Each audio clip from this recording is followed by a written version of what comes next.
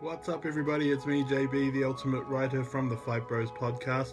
Kilso, I'm sure a few of you are up to the play with some major changes that have been announced to the Unified Rules of MMA.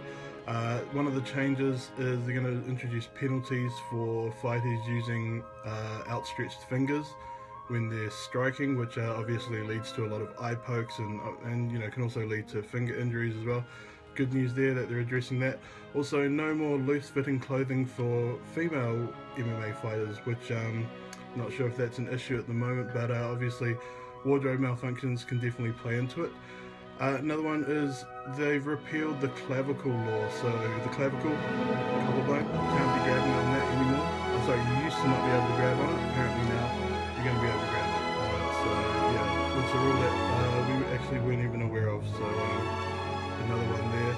And the big one for me at least is they have changed so that the 3 points of contact is no longer a thing, especially if it's one hand.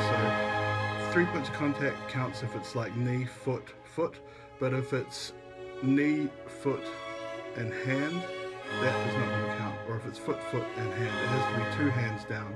So that's good news.